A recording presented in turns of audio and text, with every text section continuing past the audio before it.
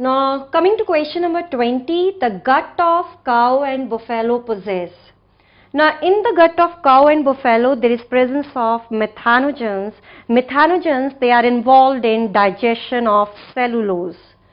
So for this question the right option is option number 4.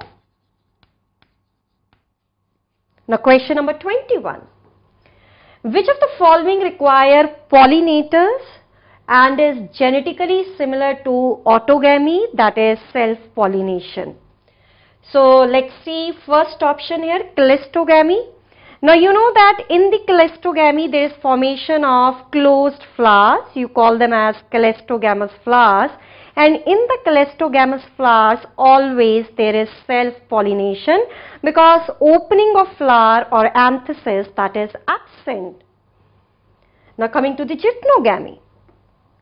Now in the gymnogamy there is involvement of two flowers for the pollination, but these two flowers, they are present on the same plant. In the gymnogamy there is transfer of pollen grain from anther to the stigma of the different flowers which belong to the same plant.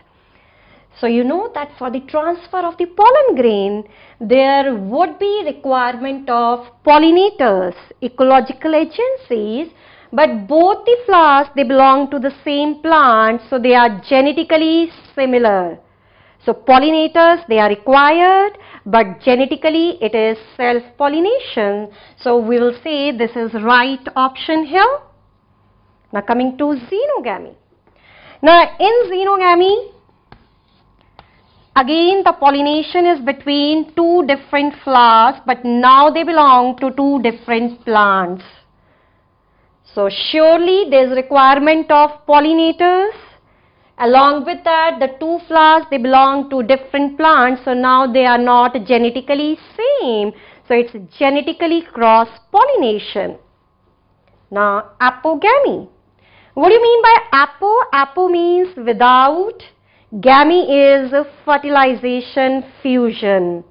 So apogamy is formation of embryo without fusion. So again this is not the right option here. So for question number 21, the right option is option number 2. So now let's move on to question number 22 here.